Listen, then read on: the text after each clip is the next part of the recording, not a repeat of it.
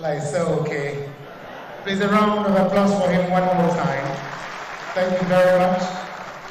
And all these businessmen who brings in businesses will come through the ports, and we have Shippers Council, we have Nigerian Ports Authority here at this occasion. The Shippers Council in particular, Mr. President, with the Executive Secretary, with the commitment he has made, Hassan Bello, he has said he can actually, given the needed support, he will raise substantial revenue for the federal government of Nigeria. In anticipation, let's please put our hands together for Shippers Council. Thank you so much. Mr. President, Your Excellencies, very distinguished ladies and gentlemen. The person I'm going to bring up to the podium next is someone who needs no introduction. He's a man of proven integrity, a former Minister of Petroleum, yet he has no oil rig nor a filling station. A former head of state, and rather than amassing wealth, he re-engineered our economy. Upon retirement, he lived on his pension, and as chairman of a petroleum trust fund, he refused deliberately to be paid salaries. In his words, he said, "It is not necessary for me to take salary from a country that is already paying him pensions." The man with zero tolerance for corruption, and as a result of his anti-corruption stance, the mere mention of his name sends jitters to the spine of corrupt public officers. Distinguished ladies and gentlemen, it is my honor and privilege at this juncture to invite the #1 citizen of the Federal Republic of Nigeria, the special guest of honor at this event, your president, my president, our president, His Excellency President Mohammadu Buhari, GCFR, Commander-in-Chief of the Armed Forces of the Federal Republic of Nigeria. A standing ovation with a loud applause for him as he declares this summit open. Your Excellency, Mr. President.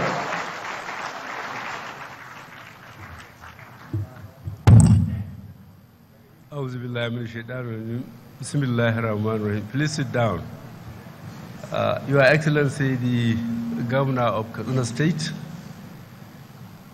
and our host, Right Honorable Aminu Bello Masari, Your Excellencies, the Governors of Kano, Kebbi, Sokoto, Zamfara, Lagos, and Maradi from Niger Republic, members of National Assembly, honorable ministers and members of the Federal Executive Council, Deputy Governor of Kastina State and Speaker, Kastina State House of Assembly, the Governor of Central Bank, and other top government functionaries here present,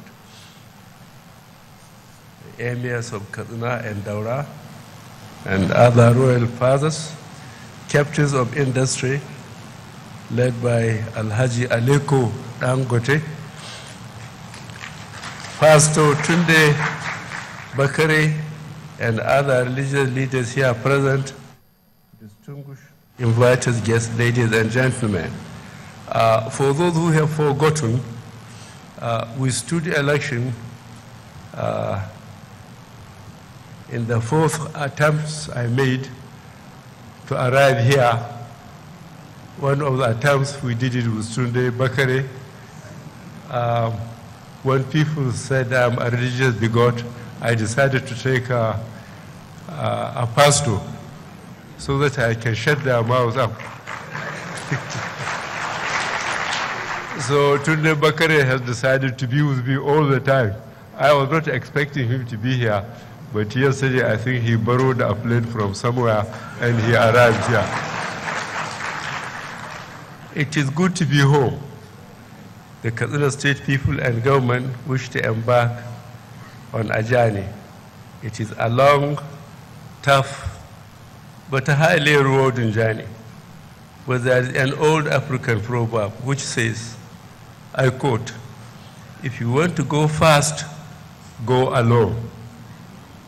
If you want to go far, go together," unquote.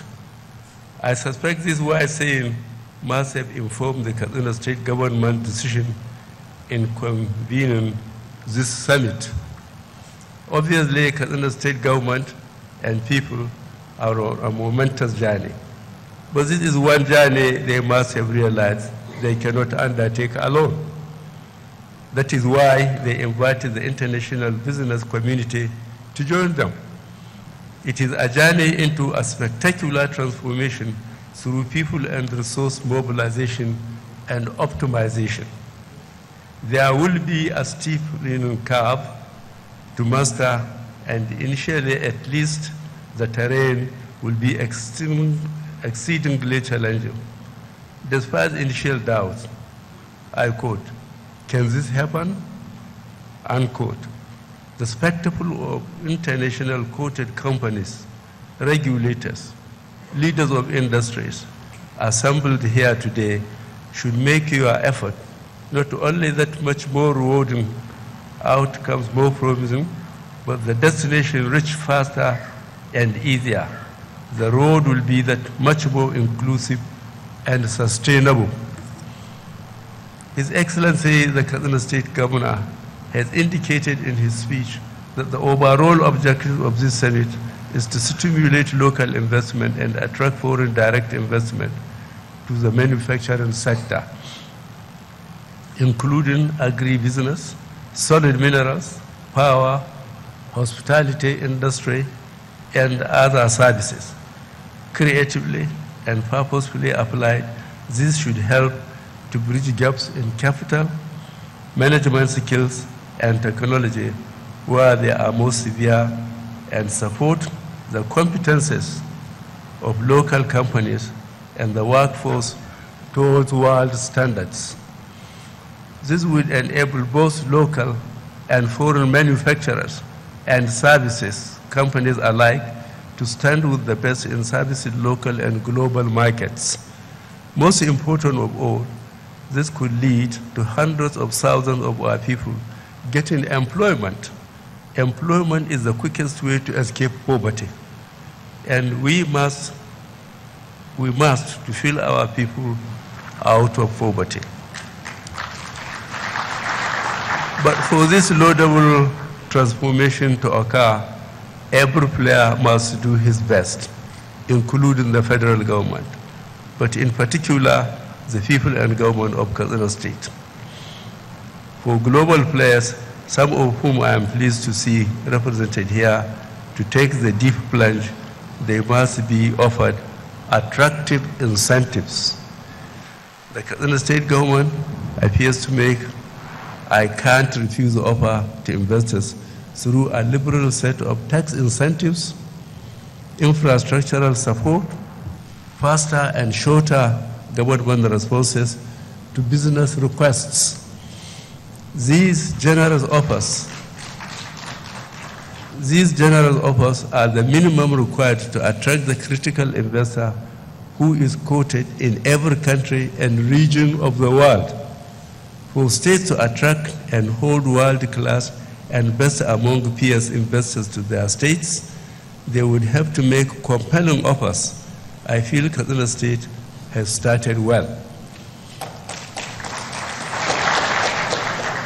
At the presidential primary last year, I promised that, and I quote, I will bring all resources to end poverty through ending corruption, broadly shared economic growth, investing in our country, and creating jobs, unquote.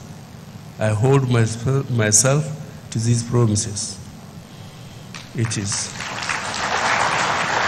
in this context that today's summit takes on an additional significance. All progressive Congress government of my home state has strongly embraced this vision by assembling the world to be part of this summit. As I said, federal government alone cannot deliver on the high expectations of our people.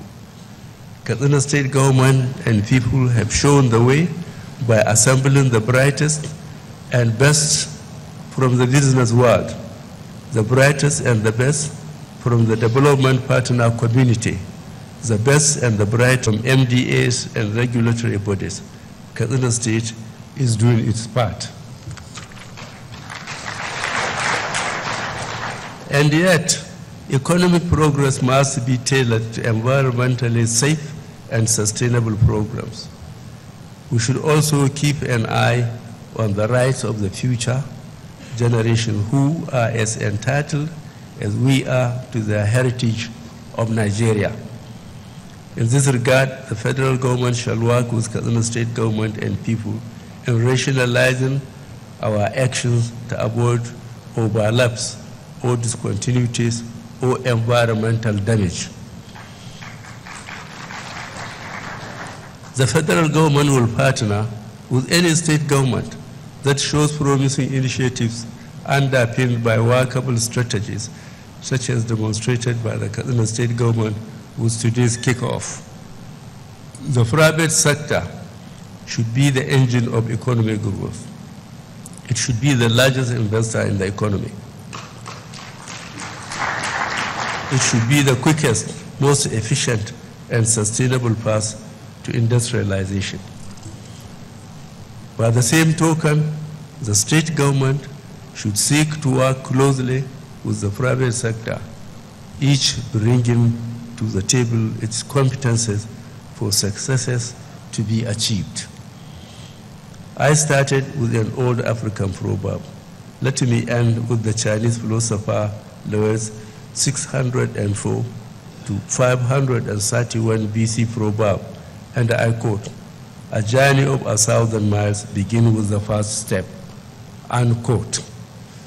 The Kastina state government and her people have taken the first step. I look forward to the first 1,000 miles. Your Excellencies, Your Highnesses, it is my pleasure to declare the Kastina State Economic and Investments open. Thank you very much.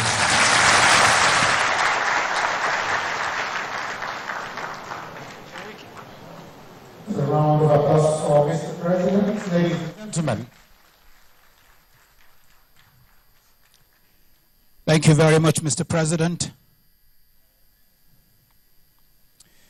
Just before we take the closing remark to bring this opening ceremony to an end, I'd like to pass this information that will be of interest to the convener governor. We have Mr. John G. Kumantaros, the chairman, Flour Mills of Nigeria PLC, who flew in from New York this morning alongside Aliko Dangote to be part of this. I'm sure you're thoroughly excited about this. Can we join our hands in welcoming him? Your Excellency, you're not going to be here when certificates will be presented, and so there are 3 flags that will be presented to a few members who will be leaving right away. I'd like to invite His Excellency, the convener governor, to do us the honor of presenting first to Mr. President, then to Aliko Dangote and Mr. Eric Umefia. They'll be assisted by the chairman of the organizing committee. Let's do that quickly. Thank you very much. It's our way of saying thank you for your support and thank you for finding time to be here with us this morning. It presents first to Mr. President.